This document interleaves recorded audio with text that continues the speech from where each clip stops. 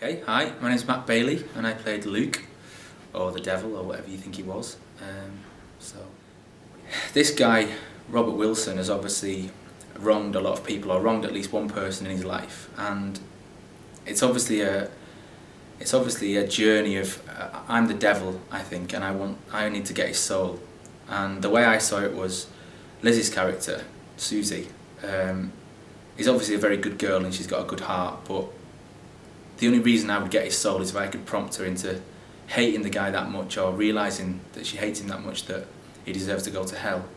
So I saw my character as really a character that befriends Susie, maybe makes her fancy me a little bit, maybe wins her confidence that way, and then towards the end you see the real dark side, and really, you know, when she's in a state of, she's relaxed and she's telling me everything and she's obviously comfortable with me, then my character at least pushes for the end result, which is to get her to commit to go and, you know, let's say wee on his grave. And I think that is the turning point where my job's done, I've got his soul, and she can finally let go of it and move on with her life.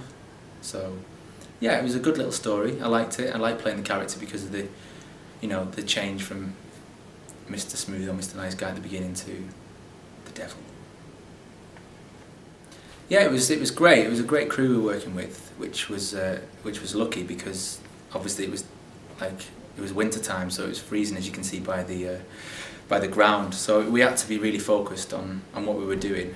But because of the crew, and Liz, who I was working with, was fantastic. So, and Warren as a director was really good. So it was just really easy to get the shots done and the necessary stuff. And I think it came out well for everyone involved, really.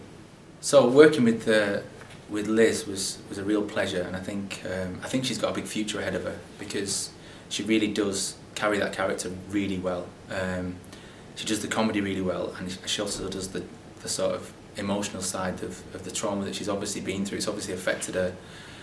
The character is obviously affected by what's happened to her in her school life, and I think she really portrays it well, and I hope she does. You know, I hope she goes on and does massive things, and I hope I get to work with her again because, as I say, it was a real pleasure.